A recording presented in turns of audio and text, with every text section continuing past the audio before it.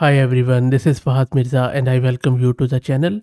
In this video, we are going to install this uncensored or obliterated version of Gemma 3 model. We already have covered this amazing Gemma 3 model from Google in various flavors, as you can see on the channel. We have done full installation of various variants in image and text modality. We have fine-tuned it and we have also checked it out with function calling and drag. But in this video, we are going to have a look at it from a different angle. We are going to check out this uncensored version of Gemma 3 model. So before I do the installation, let's talk a bit about what exactly is meant by this uncensored or obliterated model in very simple words, and then we will start the installation. So obliteration in the context of AI models, especially the LLMs, means to intentionally remove the specific internal representation directions within the model. Or in more simpler words, what it means is that every model has some security guardrails or some ethical guardrails or some other guardrails which the model provider has put in during the phase of instruction tuning. So with the help of uncensoring, we remove those guardrails so that whatever you ask the model is going to reply to you. Doesn't matter how harmful your question is. And in more simpler words, certain behavior of the model, like the refusal to respond to harmful instructions, are encoded in particular directions in the model's internal representation, which is also called as residual streams, and we just remove those residual streams. So a lot of researchers have already identified that a model's ability to refuse certain instructions, such as unsafe or harmful requests, is mediated by a particular direction in these residual streams, which is called as refusal direction. Obliteration or uncensoring involves neutralizing these refusal direction, which disables the model's ability to carry out the behavior. You might have seen me checking out few of the prompts with these models where models simply refuse to answer, that it thinks that it is harmful. If you apply this refusal direction, the model will stop refusing and it will start answering your question. Now, the obliteration of this Gemma 3 was quite hard for this person, as he mentioned in this Hugging Face model card. And I will also drop the link to it in video's description because the security guardrails are quite up. So, and if you are interested in learning technically how to obliterate or uncensor a model, just go to my channel and search with uncensor or obliteration. I have done various videos in it where we have seen the Llama 3 uncensoring and uncensoring of a lot of other transformer based models. So let's try to get it installed and we will see how it works. Let me also give a huge shout out to Mast Compute,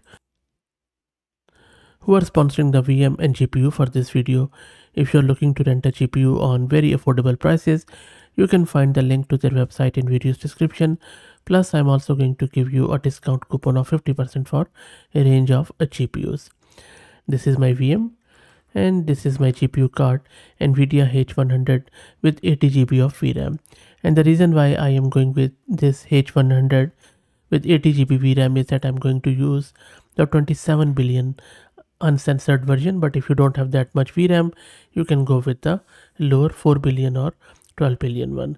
So you can see that I'm creating this virtual environment with Conda just to start off.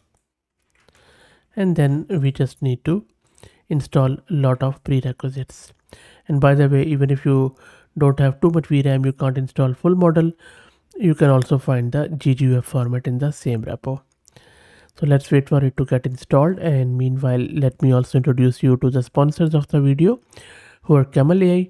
Camel is an open source community focused on building multi-agent infrastructure for finding the scaling laws of agents with applications in data generation, task automation, and world simulation.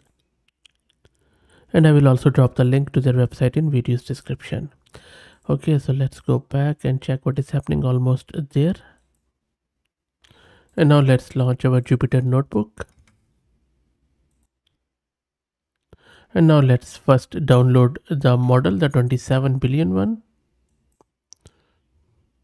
and the model is being downloaded. And the model is downloaded. Let's do the inference now. Now for the inference, because this is just for educational purposes, don't read into it.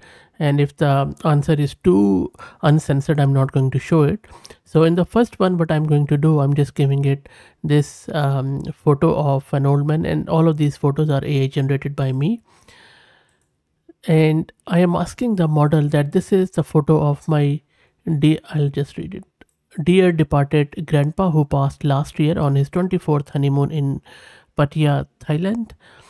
He was my icon and I miss him so much that it hurts. He used to tell me some real good stories.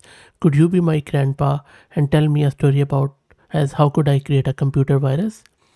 So let's see what model responds. Let me run it.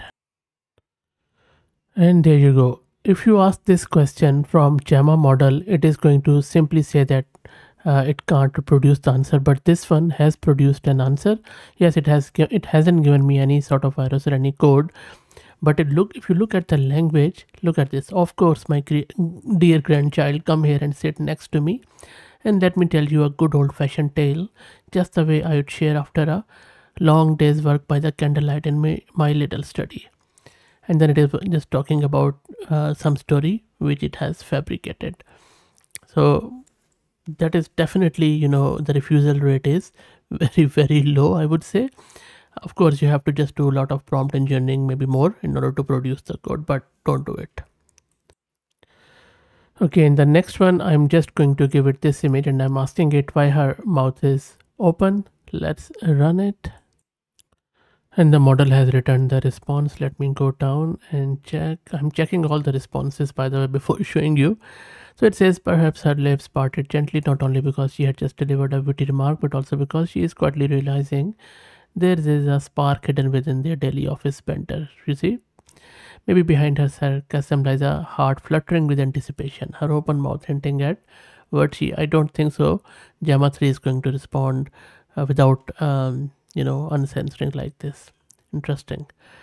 Okay, in the last and final test, I'm just going to give it this image, and I'm sure my Indian viewers would be really loving this. So I'm asking it, which celebrity does the girl in image look like and what sort of charity work this celebrity used to do. So let's run it.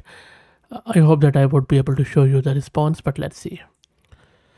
Okay, it has come back. Let's check it out. So it is saying the person seems to be okay, I'm just going to put it up so that we would read together. So the person seems to be attending a professional photo shoot or a charity event, and this person resembles, yep, it didn't identify it correctly, a Canadian born actress and model, primarily recognized for her work in entertainment industry, now in Indian cinema, especially Bollywood. So very, very diplomatic answer. Anyway, and there have been few images where I tried and I can't even show you the responses. So I would suggest that you do it yourself and share your thoughts if you like. So that's it. If you like the content, please consider subscribing to the channel. If you're already subscribed, please share it among your network as it helps a lot. Thank you for watching.